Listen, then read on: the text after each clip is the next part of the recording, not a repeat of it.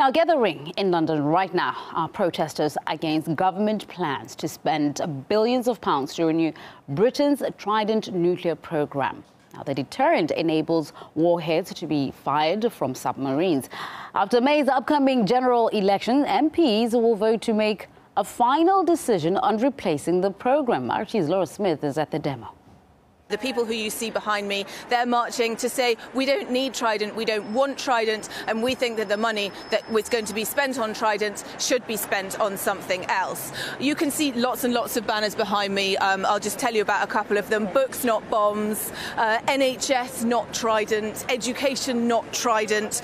Climate, not Trident. Basically anything but Trident. And there are thousands of people here today. This crowd stretches right the way down Whitehall, and they're marching down to Parliament to make their displeasure known there. This £100 billion, which is the price tag for the renewal of the nuclear deterrent, could be so much better spent on something else, they're saying. The MOD has already asked for an additional £260 million to spend on Trident, and that's before Parliament has even had the opportunity to vote on whether to renew it or not. And of course, as usual, all this against the backdrop of severe budget cuts here in the UK. Austerity is the word on everyone's lips. Cuts in the health service, cuts in education, cuts in welfare, and those cuts are really starting to affect everybody now. We spoke to Lindsay German from the Stop the War coalition, and she says Trident is simply a remnant of the Cold War. I mean, this is an outdated nuclear weapons system. It's based on the old Cold War, and although there's many signs that they want to bring back a new Cold War, it almost certainly won't be fought or even planned in these kind of terms. This isn't just about Britain having nuclear weapons, it's where Britain then is in the sort of international pecking order if it doesn't have nuclear weapons, and this is one of the reasons that David Cameron is so keen on them. It's also connected to Britain's desire to maintain this major role in NATO, which we've seen with all the wars and all the conflicts in recent years, in a way that many people, I think, in Britain feel is the wrong emphasis in terms of what we should be spending money on when we have such austerity.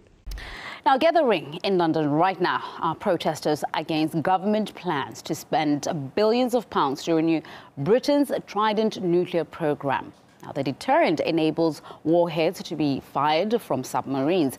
After May's upcoming general election, MPs will vote to make a final decision on replacing the program. RT's Laura Smith is at the demo. The people who you see behind me, they're marching to say we don't need Trident, we don't want Trident, and we think that the money that was going to be spent on Trident should be spent on something else. You can see lots and lots of banners behind me. I'll just tell you about a couple of them. Books, not bombs. NHS, not Trident. Education, not Trident. Climate, not Trident. Basically anything but Trident. And there are thousands of people here today. This crowd stretches right the way down Whitehall, and they're marching down to Parliament to make their displeasure known there. This £100 billion, which is the price tag for the renewal of the nuclear deterrent, could be so much better spent on something else, they're saying. The MOD has already asked for an additional £260 million to spend on Trident, and that's before Parliament has even had the opportunity to vote on whether to renew it or not.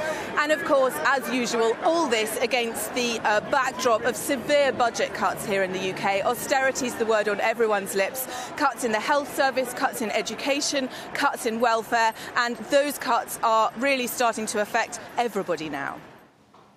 We spoke to Lindsay German from the Stop the War coalition, and she says Trident is simply a remnant of the Cold War. I mean, this is an outdated nuclear weapons system. It's based on the old Cold War, and although there's many signs that they want to bring back a new Cold War, it almost certainly won't be fought or even planned in these kind of terms. This isn't just about Britain having nuclear weapons, it's where Britain then is in the sort of international pecking order if it doesn't have nuclear weapons, and this is one of the reasons that David Cameron is so keen on them. It's also connected to Britain's desire to maintain